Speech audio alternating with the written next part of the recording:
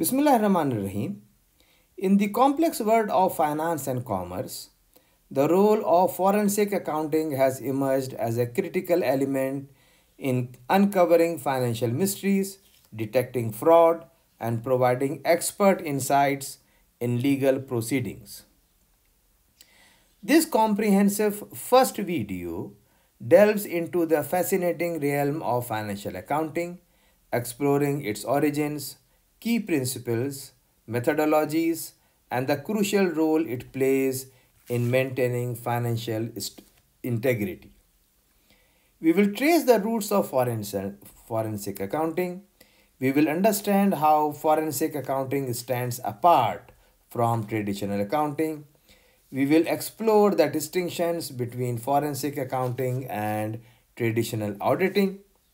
We will delve into the specialized skills and techniques employed by forensic accountants.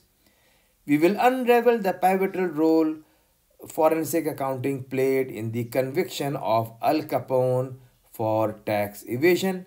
And finally, we will examine the contemporary landscape of fraud, citing notable cases. Please like, subscribe, and share my channel to search for accounting lessons and hit the notification bell button to alert you for the latest video. For all of your questions, comments, and suggestions, please put them in the comment section below. And for webinar and guest speaker invites, please send me a message at accountingamir@gmail.com. Accounting is AK. We hope that this video helps students in their academic development and teachers in enhancing their lesson plans and teaching methodologies. So let us start with historical foundations.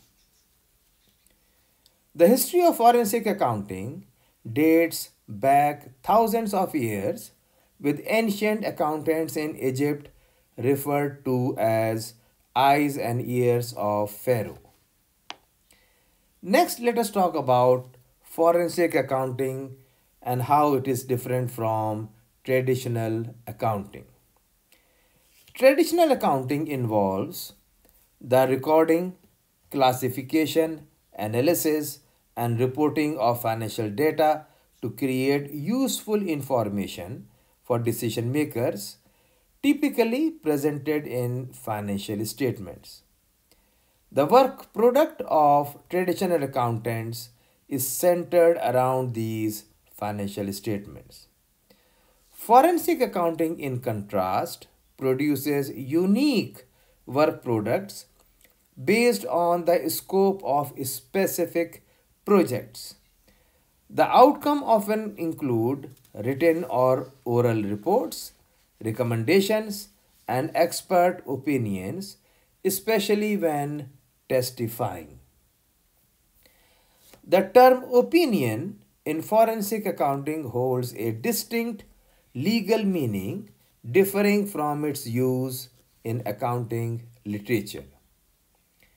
Next, let us see how it is similar with auditing. While forensic accountants and auditors share some similarities, such as using procedures and professional skepticism, their overall objective differ significantly.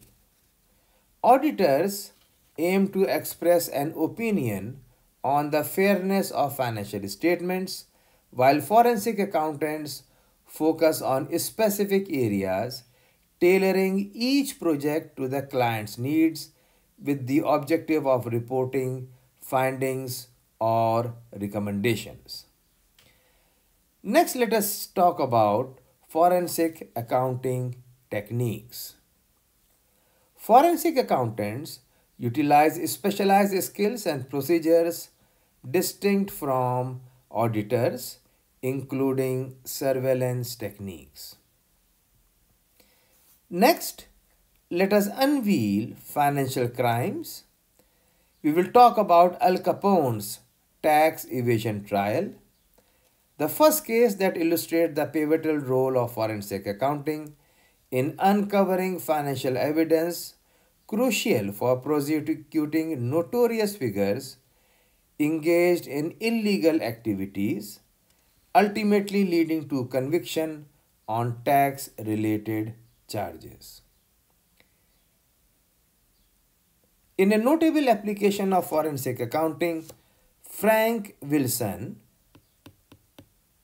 from the IRS Special Intelligence Unit investigated Al Capone, Chicago's public enemy number one. In 1930, known for illegal activities like smuggling and bootlegging, Capone has evaded charges until Wilson's intervention. Capone conducted business discreetly, owing nothing in his name and avoiding tax filings. Prior to Frank's investigation, Mr. Capone has only served prison time for possession of a firearm. It was only in after the 1927 US Supreme Court ruling that clarified that income from illegal sources was taxable. The government was able to move forward in prosecuting the head of the Capone organization.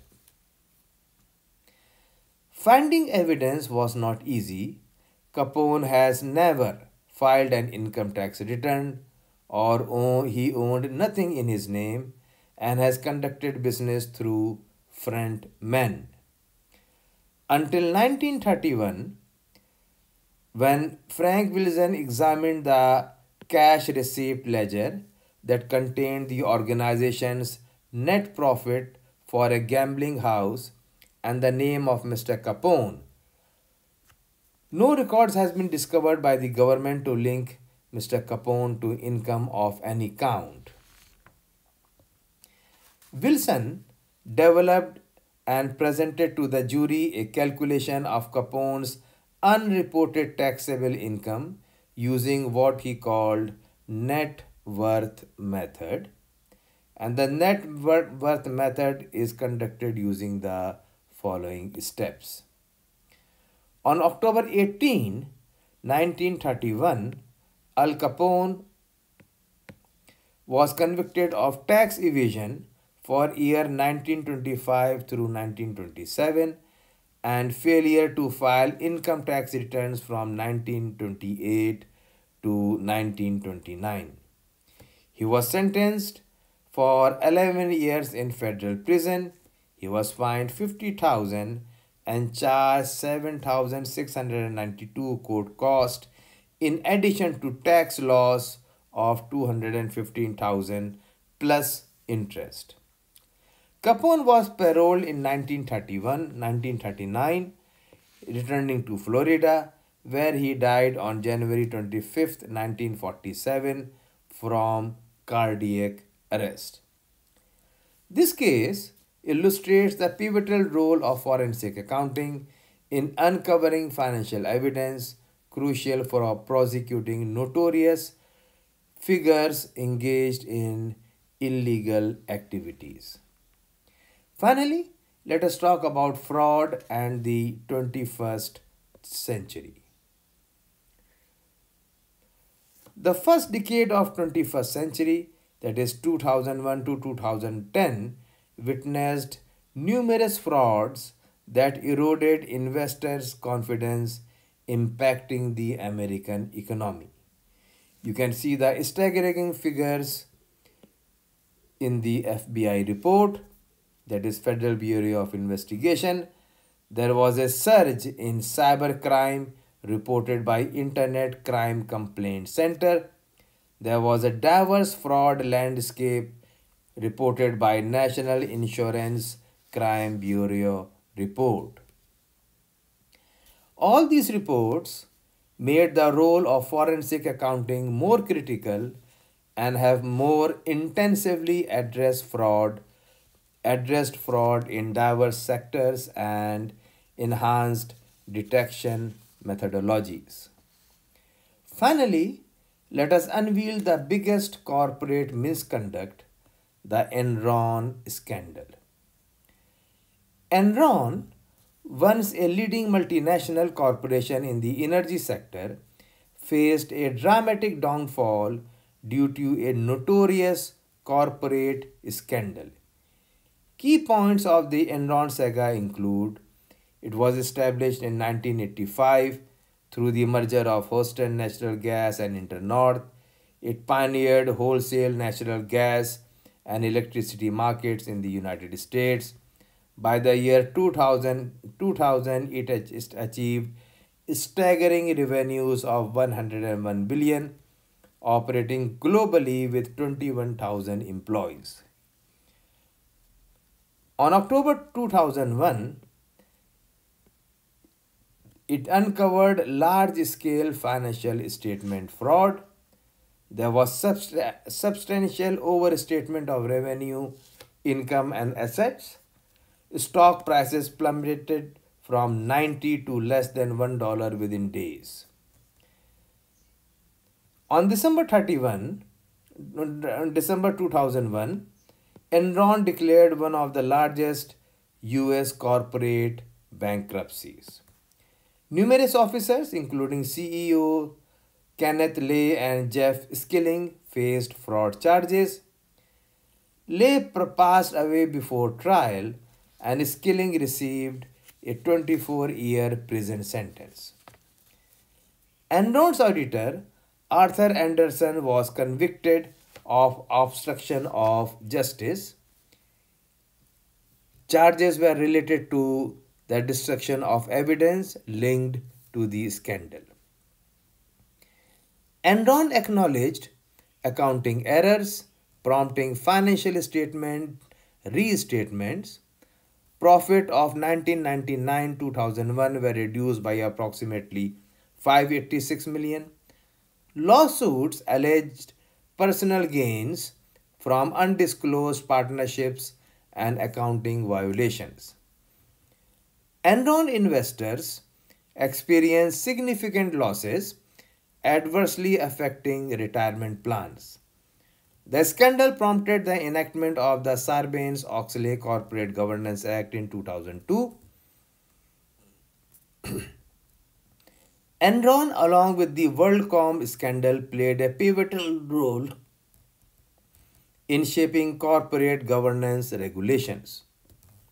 The Enron scandal serves as a stark reminder for the severe consequences of corporate misconduct, leading to substantial legal and regulatory changes aimed at enhancing transparency and accountability in the corporate world. So this completes the first video on forensic accounting. I hope you have enjoyed this presentation, and if you found value in this video, then please like, subscribe and share my channel, and hit the notification bell button to alert you for the latest video. For webinar and guest speaker invites, please send me a message at accountingamir@gmail.com. Remember, effective questioning brings insight, which fuels curiosity, which cultivates wisdom. If you have any question or any suggestion regarding this session, then please put them in the comment box below or by email, and inshallah I will reply you back.